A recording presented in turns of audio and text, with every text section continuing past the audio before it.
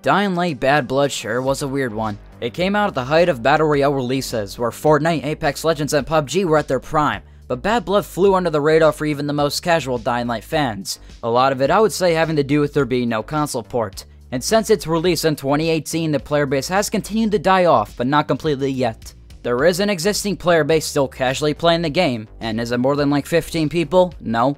But if you still wanted to play the game, you could. I even dabbled in a few solo matches myself. The most I found was 5 other players in one game, and what's nice is you don't need a full lobby being 12 players to start a match, so it works. The actual Battle Royale itself isn't perfect, but it's a good time if you enjoy the gameplay of Dying Light and want to try something new. I'm not too positive, but I believe you can still get it through connecting to Techland's.co website, but if not, it's around $2 on G2A. All links will be down below. There were the occasional disappearing infected or bogus death moments, but I recommend you check it out anyways. It's cool seeing a more green and decayed Haran. It really makes me wish we saw an Old Town style map like this as well, but unfortunately, over a year ago Techland did announce they were no longer supporting Bad Blood with new content and bug fixing. And it's really a shame. There were a lot of really great things here, but it may not be the end of PvP for Techland yet. With many Dying Light 2 leaks happening week by week, a lot is revealed already. One thing that really caught my eye was this King of the Hill prototype found by Bub.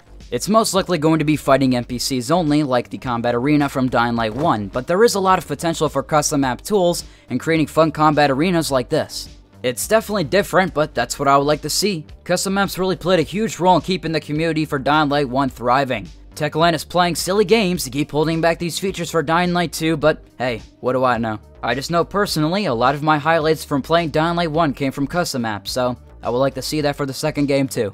Of course, there's many other Dying Light 2 leaks already out there that I'll cover when I get to it. I'm not really rushing to make a certain type of video or keep trying to keep up to date in every piece of news, because I'm not really feeling it like I once was. Don't get me wrong, I'm happy to be back making content, but after disappointment to disappointment with Dying Light 2, I'm kind of just taking a step back and just watching what happens. The first story DLC is what I have my eye on most right now, and hopefully something else releases before that really catches my eye. Because right now we don't have a Be the Zombie mode, or Bozak, or Prison Heist maps, so we don't have a whole lot of things that change it up.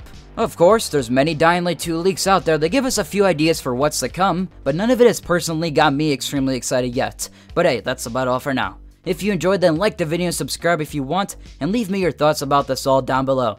Be sure to stop by for the next one, folks. Adios.